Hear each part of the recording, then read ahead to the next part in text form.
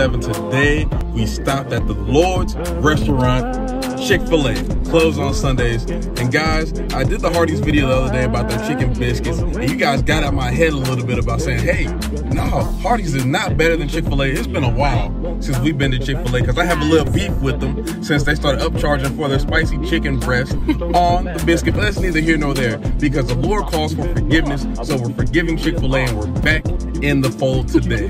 So guys, already, you know Chick-fil-A's customer service is second to none.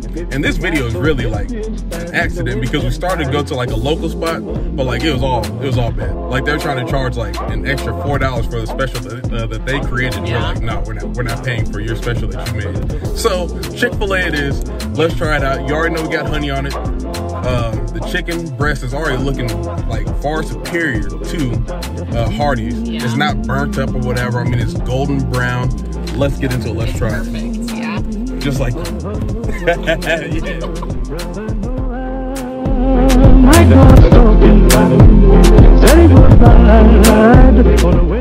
You know what? I may have just been speaking out of it because Chick-fil-A is better than Hardee's. Yeah. Because you had Hardee's that last time too. What do you think? No, this is 100,000 times better. It reigns supreme. Chick-fil-A is just, and I always do this because I think it's just like, this is crazy and it's so delicious. Chick-fil-A, the flavor's there. It's not too overcooked. It's not too crispy. It's not anything. It's other than perfect. I mean, this is the chicken biscuit to get for breakfast for sure. I'm asking your forgiveness. I can be wrong sometimes, you know? Not often, but sometimes. Chick-fil-A is superior to Hardee's.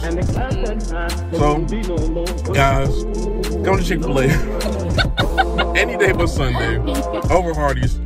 We're out. Have a good day. We're going to enjoy our breakfast. Peace out. Hey, children, stop, steal, and listen to me. God walked down to the briny sea. He declared that the evil was a sin for man, and then he decided to destroy the land.